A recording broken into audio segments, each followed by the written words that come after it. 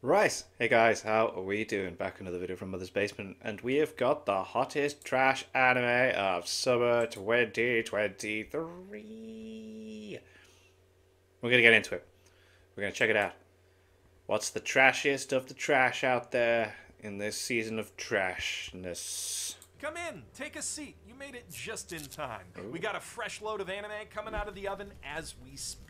Before we dig in, though, I'd like to quickly clear up a common point of confusion I've seen in the comment Yelp reviews for Chez Garbage. Every season, at least one person's offended when I call their favorite anime trash. Now I know as well that I always go, "Oh, I can't believe you said that," but it's just my little thing I like to do. You know, I know this isn't the worst anime of, you know. And I totally understand why. But you guys need to understand, trash isn't always a bad thing. I adore trash. The whole reason I do this in the first place is so I can get paid to roll around in the stuff. Damn. So as you're enjoying your meal, please just bear in mind that every roast we serve here at Chez Garbage is ultimately made with love. Unless we make it with hate. Stay tuned for Rent a Girlfriend Season 3. Oh, damn. This is the hottest trash of the hottest summer in history. The first thing on tonight's menu is so tasty, I'd unironically call it summer's best anime. Oh. Zom 100 Bucket List Mate, this is so good. This is so good. of the Dead is a radical, deeply philosophical, artistic statement about what it truly means to I mean, it does have its trashy moments, though. live. It's also a gleefully violent, unapologetically sexy tribute to grindhouse horror greats in the very specific tradition of High School of the Dead. Yes. Like, they even do that cool thing from the HOTDOP where most of the blood splatters replaced with Technicolor paint, only all the time as a consistent aesthetic choice, not just in the opening, which really helps to lighten the mood and set this show apart from its undeniably fun, but also undeniably doomery undead Yes. anime inspo. Whereas HOTD, like most post-Snyder zombie trash, paints its apocalypse in very bleak colors outside the opening, saying optimism's for suckers and trusting people's a disease what gets you killed. Zom 100's all about looking on It's the the bright humans side that of you undead. can't Even in trust. its moments of tragedy, it uses the undead as a persistent reminder of why our liberated wage slave hero Akira and his Chadley wannabe comic bestie So Keisho sick. need to live every day like it might be their last, instead of submitting to that grim, no fun allowed survivalism that's so typical of the genre. Yeah, which it's true. tonally Yeah, feels yeah, a yeah. lot more in keeping with all the gynaxiful zombo gazongas and waifu worship. It also raises Boobs. the conceptual ceiling for fun anime nonsense a zombie thing can get away with, from slow-mo titty sniping. That is just I mean, mental. you see that zombie shark on the poster. We were all there when Akira's obese, recently deceased boss popped like a big old water Yeah. balloon. This anime and the manga it's based on are all about finding Manga's the so fun good. and I love it. feeling fine with the end of the world as we know it. Oh no! I just dropped my super cool spoiler-safe manga page, upon which Best Girl directly quotes Das Kapital. You know what that means? It's time for a 5-hour video essay about the evils of capitalism. My God. baby. Because anime and manga was invented by glorious, revolutionary intellectuals to enlighten and radicalize the proletariat so they might one day rise up against. What was right? Zombie, the perfect fodder for meaningless, mindless, in no way metaphorical cartoon violence, and also for narratively justifying lots of other sexifully anarchic forms of fun by tearing down the existing social order. A thing the manga generally frames as being cool and good for most people who survive it, in a totally apolitical way, of course. That's what this anime's all about. Check out this super neat and funny zombie kill of the week, why don't you?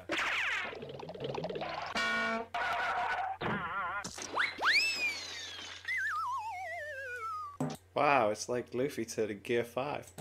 I give HOTD, but it's based actually 5 dumpsters full of fireworks, horny B-movie posters, So and 100 is some so helpful good. literature with If you've not read the manga, I highly, highly recommend it, man. Like, I read it as the volumes come out, and it's always such a treat to see a new one come out whenever it goes to Waterstone. the flaming zombie fart jetting in to set the whole show off. Damn. Now, we you are getting awful close to serving art with that one. So before that inspector lady comes back, let me just slop some isekai on your plate. Okay, let's go. Cover it up. Am I actually the strongest? Is the thrilling tale of Jesus. a worthless loser shut-in who died alone in his room playing. God, that first episode was something, wasn't it? With the woman's asking the baby to like impregnate her. It's like,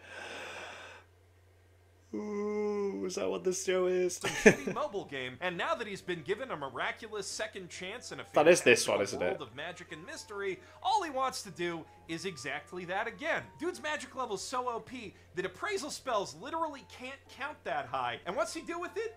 Build an exact clone of himself to live his boring life of aristocratic luxury for him while he stays in his room all day watching anime.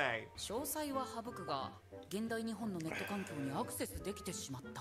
Pro tip, isekai writers, your audience wants to escape from stuff like that. Yeah, I wish I not could go say back. I respect the commitment to never touching grass, but honestly, I don't, and I don't even believe it as a character motivation. I mean, the very first time this dude ever left the house in this world, he managed to magically dominate a sexy, Yes. spandex-clad God dog demon damn. into begging him to bang her, specifically so that she could make some milk for him to drink, because, oh, I forgot to mention, he was a newborn child Yeah, that was at weird. the time. That was You weird. seriously want me to believe that a Hikikomori otaku degenerate would rather conjure up a knockoff Nintendo Switch and turn his super genius polyglot Emoto into a magic iPad kid than follow the adventure Bang. He would bang. line of an isekai scenario that went from 0 to and baby in 5 minutes flat? I call bullshit, but Yeah. no, of course not. They're doing the same thing every fucking isekai does, where bro only gets out of bed in the morning for his adopted little sister, which, in a roundabout way, does eventually bring him into conflict with the Machiavellian schemes of his evil Whoa. queen mommy, specifically because said Emoto gets obsessed with magical girl anime and demands he go fight bad guys in bad zero code Geass Code cosplay. Geass, But yeah. even that is way less entertaining than I'm making it sound. Am I Actually the Strongest gets 3 waste bins full of busted Amazon Fire tablets, Syscon self-help books, and curdled demon titty milk. Look, man, if I wanted to watch an anime hero lie around being a useless piece of shit, I'd just watch. I've not Level watched 1 any of Demon this, Lord but and this One is meant Room to be Hero. alright. And hey, so should you, because it's a pretty good show. Max wasn't always a piece of shit, mind you. He did save the whole dang world from a demon lord one time, but when that great ancient evil reincarnates 10 years later to check up on He's his old not feeling it anymore, is enemy, he? he ain't doing so hot. Turns out the kind of modern neoliberal society that arises in the absence of demonic invaders doesn't really have much use for an old-fashioned JRPG hero. Fair. Especially not one who doesn't know how to stay out of bar fights or keep it in his pants. Not that he's even wearing pants most of the time these days. Max only God. leaves his cramped little apartment to buy beer and porn. Unable to bear the thought of their beloved nemesis living in such a sorry state, the Demon Lord vows to help the hero shape up and get back on his feet. Ostensibly, so it'll be more satisfying when they finally knock him down again, but, really, it seems like more of a romantic thing. But whatever ulterior motives they may have, with their help and that of their swimsuit-clad secretary, Max does finally find the courage to overcome some of his past scandals, put himself out there, Oh, damn. and get in a Look at those straight brawl with jiggles. a drunken demoness wearing nothing but brass knuckles and a bath towel. Whoa. Then he tries to be a professional YouTuber.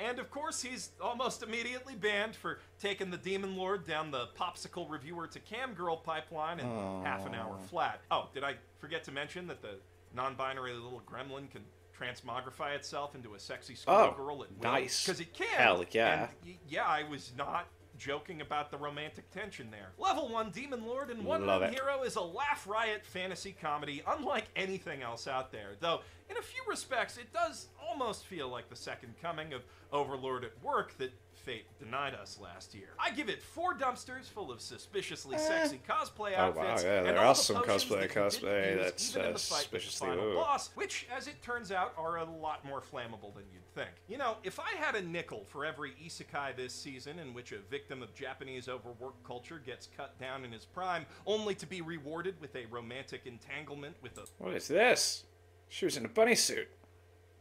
This is cool. blue-haired bunny girl, I'd have 2 nickels. Oh, it's not even And a you know suit. the rest It's not a suit. to this meme. The two anime that weirdly happened twice in are My Unique Skill Makes Me OP, even at level 1, and The Great Cleric, though they really couldn't be more different in other respects. Unique Skills, more of a goofy, lighthearted, slice-of-life fantasy comedy, where the Blue Bunny Girl's mainly after Protag Kun's massive carrot, whereas Cleric's a more serious, dramatic, and politically charged tale whose bunny girl catches feelings for the hero on account of how gallantly not racist he is. Oh, Also, so he's they the both have bunny girls. That's weird. only healer in the country who hasn't been lured in by the siren song of for-profit medicine.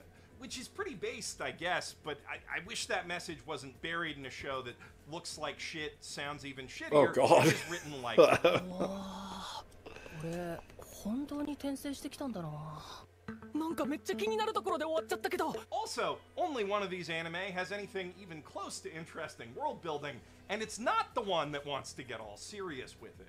Cleric's exploration of its generic light novel RPG stat system begins and ends with, wow, it sure is easier to grind away for years at a tedious job when I can see my numbers gradually going up. Whereas Unique Skill imagines what an economy might look like in a world where the only means of production for any basic resource is drops from dungeon mobs, with Protag Kun's aforementioned OP skill being an S-ranked drop rate that yields, for example, bigger, juicier carrots for the bunny girls. Okay. Look at her wiggle. Look at her wiggle. Jesus. And also a gun, which is, you know, pretty useful in a medieval combat. Oh my god.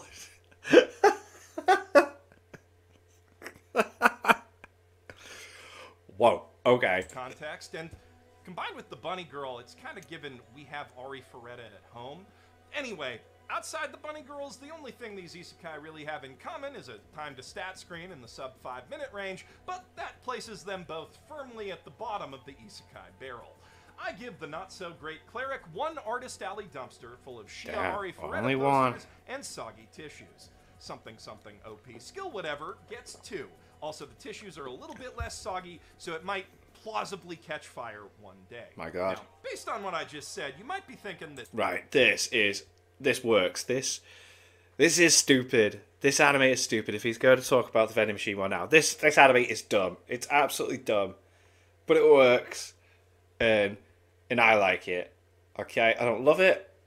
I like it. It's an enjoyable watch. I can't believe they actually made the concept of someone being reincarnated as a vending machine work. Right. Reborn as a vending machine, Now I Wander the Labyrinth's sub 3-minute time to stat would make it even worse. But the thing about that is, it's a vending machine stat screen, not a Dragon Quest stat screen, which is totally different because I said so. Okay. Look, pal, at this point in my life, I've gotten bored of more half-assed fantasy anime tropes than you even know exist. So when I tell you I have never seen a Protag Kun fight quite like this before, I know from whence I speak. Boxo's ability to transform into any kind of vending machine that he used in his past life opens the door for a ton of incredibly fun and creative problem-solving opportunities, not to mention some educational ones. Like, most of us are aware of how cracked Japanese vending machines can be, like the ones that serve liquor or hot meals like karaage and curry. But did you know you can get flowers from a vending machine? Well, I mean, I'm learning stuff from watching this. Like, I didn't know you could get hot stuff from vending machines in Japan. Oh, it's just like, this is cool. Or oxygen? Or pornography? Wait, well, yeah. Solid reference? Knew about that. Anyway, with some of the stuff Boxo's got on sale, I even feel like I'm learning new things about his character. 女性用の下着は間違えて購入したものだということを強調しておきたい。 Sure, Boxo. Reborn as a vending We machine gets believe 4 roadside you. trash bins full of Mentos Diet Coke bottles ready to blow. Okay, but just hypothetically, what if the only 3 ways that you ever want to see a magic guy solve a monster problem is by beating it up because he's the strongest dude ever, fucking it, or all of the above? All Has of the the anime above. industry just abandoned those of us who only want safe, samey garbage where a Dragon Quest hero-type dude saves the world and gets all the bitches? You're joking, right? This is the anime industry we're talking about. Anyway, let me tell you about Classroom for Heroes. Okay. I can't believe it's not isekai equivalent of calling a horror anime Old House Full of Spooky Stuff. It's so on the nose that at first I honestly thought this might be trying to like parody the genre. I mean, Right. the tsundere character is only a tsundere because she's literally possessed by a demon. That seems like the punchline to a hilarious joke, but no, what this anime thinks a joke is when a cute girl gets addicted to donuts and then her actress does like an Eric Cartman voice until she figures out how to burn off all the calories by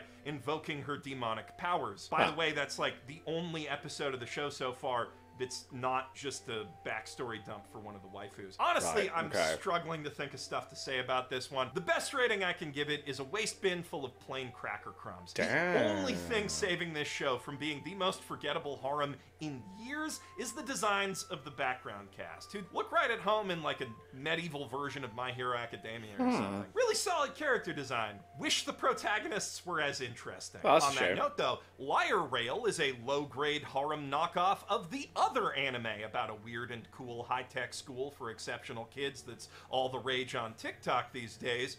I've not heard anything of. I mean, I've heard of that, but I've not heard of this Liar. I've not heard of it at all. Classroom of the Elite. Boy, that segue sure was tortured. Just as a side note, I am aware that this anime is supposed to be called Liar, but they wrote the title stupid, so I'm gonna pronounce it stupid. Right, Another fair. thing they wrote stupid That is is stupid, the whole yeah. ass script for the entire show. So Okay. like, there's this elite school island, see, and all the students there are rated from 1 to 7 stars, and if they want to get more stars, they gotta take them from other kids in AR smartphone games. Right. Protag-kun accidentally wins one of those against the school chairman's granddaughter on his very first day, Oh. asking her for directions, which means that he could be expelled for embarrassing the institution. But luckily, the star that he won from her just so happens to be a special star that gives you the power to lie about one thing on your transcript, which allows him to pretend to have 7 stars, making him the top class rep and the biggest dick on the whole campus, and also he gets to live in a big mansion with a maid, but if he dies in the game, he'll get expelled for real. So that maid, who's also his classmate, has to help him cheat by hacking into the games with the help from the head of R&D for like a Okay, I kind of like the premise to this. This does sound really, really stupid, but it sounds. major corporation who for some reason is just 100% invested in this kid's bullshit. Which sounds like it could maybe be the setup for some fun Machiavellian anime strategery. But the thing about those games is they all have totally made up rules that the players can change at any time based on other totally made up rules. So as far as our ability to understand any of that strategery just goes, not there. they may as well be hacking into the Calvin Ball database. Anyway, that's the Right. liar part of the title. The rail part is it turns out that first girl that he beat wasn't really the chairman's granddaughter after all, but rather her best friend who was using the liar star to stand in for her because the real one was kidnapped before the school year even started. But then actually, it turns out she's only pretending to be kidnapped for 5 straight years while her family's worried sick, so she can go to a normal school and be normal. Which, you know, fair? I don't want to be Okay. here either. So I'm just going to let myself off the hook for clowning on all the cringy flirting that happens between the games and plot twists and skip right to the rating. Liar Rail gets 2 smoldering wastebaskets full of bootleg Catapult Turtle and Gaia the Dragon. Yu-Gi-Oh Champion. cards. I know Still, them. as shoddy harem anime go, it could be much worse. gosh. Yes, Rent a Girlfriend is back once again to prove once again that you can start literally every episode of your harem anime with the main dude literally running in a circle and still trick people into thinking it's finally going somewhere this Like, I don't get how it got a second season. Blah. time. And to be fair, the current arc in which Kazuya kickstarts a movie for Chizuru to star in so her granny can see it before she croaks did come the closest of anything in the manga to convincing me we might finally see some closure. Or, you know, it probably would have if I didn't already know this was coming. Ah! Oh, God! Ah! This arc is easily the most competently written and the story. But it's not really saying much, is it? If you know your harem anime, you know we're about due for a new girl to insert herself into Kazuya's life about now, and the sexy cosplay live streamer who just moved in next door is honestly one of the most gaudy, self-indulgent things I've ever seen a harem author write. The implications of that sentence should terrify you. Scared. See, Minnie isn't just another hapless Kazuya simp whose unique set of skills happen to make her invaluable to solving current story problem, and then, I don't know, we'll figure out something to do with her probably. Actually, she doesn't even want worst Keitaro. No. She's a simp for Rent-a-Girlfriend itself. The author's very own sock puppet otaku, so swept up in the romantic drama at her doorstep that she'll rearrange her schedule and help Kazuya lie to his current girlfriend just to see him get laid. All because, as a super devoted gacha waifu worshiper, she just can't help seeing our pathetic pay-pig protag as the ultimate IRL role model. No, seriously, that's her motivation. She even calls him... I almost respect the balls it takes to write a fan of your own story into that story. Like, knowing that your audience is already screaming, "You like each other, dipshits, just f*** already!" You just write an otaku into the plot to say that. Wow. I know writers who use subtext, and they're all cowards. If nothing else, it's an impressively brazen way to push the plot forward, is what I'd say if she could actually do that. But remember, oh god, we ain't going nowhere.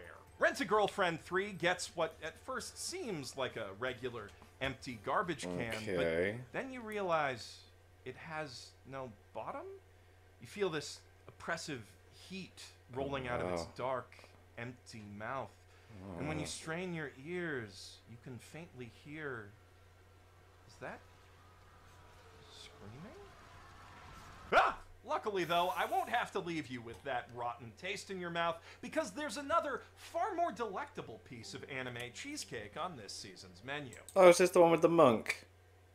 I can't promise you Tenpuru, No One Can Live on Loneliness's romance, will actually go anywhere. In fact, I would be willing to bet actual money it won't. But at least the reason it probably won't is quite original and funny. After Akemitsu Akigame's dad abandoned him for a humanitarian mission to share his dick with the women of the world, the boy swore off romance entirely, vowing he'd never be like that ging freak who failed to raise him and probably at least a couple more siblings by this point in the timeline. However, his decades of resolve falter after a near-fatal collision with love at first sight, and before he knows it, he's teetering on the precipice of a college playboy lifestyle. The horror! Akigami figures his only hope of beating his worldly desires is to abandon them along with his worldly possessions and bunker down at a Buddhist temple until this late puberty thing blows over. But of course, this is a harem anime, so it turns out that the temple's fallen on hard times and been converted into a naughty nunnery. Also, his deadbeat dad owes those naughty nuns a whole mess of money, so he can't get away from the whole sexy situation even if he wanted to, which we all know he doesn't, and neither do most of his new roommates. Those roommates include, of course, the girl who started Akigami down this dark path of desire to begin with by being so darn irresistibly lovable. God, look at those eyes. Look at those eyes. Slightly younger and more sexy, accident-prone tsundere sister, Tsuyuko. Then we have Mia Kristoff, heiress to a prestigious dynasty of wealthy European perverts who, like Akigami, has come to this temple hoping to purge herself of all those filthy desires, along with her best friend, Kagura Baldwin, who likes to watch. There's also a couple temple residents who don't really fit into the harem, namely Kiki, the Ara auntie nun who's been watching over the girls, and Kurage, the extremely blunt youngest Alba sister whose seemingly sole reason for existing is to cause problems. She's great. If Rent-a-Girlfriend's a throwback to the worst excesses of early 2000s harems, then Tenpuru's a throwback to the best of them. A simple yet thoroughly entertaining story of ridiculous people doing ridiculous things while trying and failing to not think about how ridiculously horny they all secretly are. Which, all told, makes for a ridiculously good time. I give Tenpuru 4 of them big cozy anime bonfires where they burn all the props and shit from the school culture festival. School cultural festival. Yeah, one of those. Yeah. Anime. Only instead of a school culture festival, it's for that penis festival that you've no doubt read a weird joke. That's why it's all pixelated. That's all the trash we've got for you this evening. And I do hope you've enjoyed rolling around in it as much as I did. That was If very you've seen nice. any of these anime for yourself, I would love to hear what you thought of them in the comments down below. Or if there's any juicy trash you think I missed, we are always trying to improve our menu's taste and selection. Also, speaking of taste, don't forget to check out Holzkern. They got some really nice stuff, and they're offering a really nice discount. I'm Jeff Thu, trash sommelier extraordinaire, which isn't a real job, so please buy a watch. Wow. Wow. We got some trash. Psalm 100, though, I definitely would recommend checking out. It's boss. Absolutely boss, and the rest just sound weird and crazy. The vending machine one, though, watch that. That's good as well. Make sure to check out my Etsy shop. Links in the description there for t-shirts and hoodies that I've designed. And thank you to my patrons. When I have your name at the end of every video I upload, links in the description to the Patreon page. $1 month as our support channel. That's greatly appreciated. Thank you guys for that. Thank you all for watching. What you guys think of that? What you guys think of this? Click like, subscribe, everybody. Leave comments down below. Let me know if you should watch the custom future videos. I'll see you guys. Alright, guys. Next time.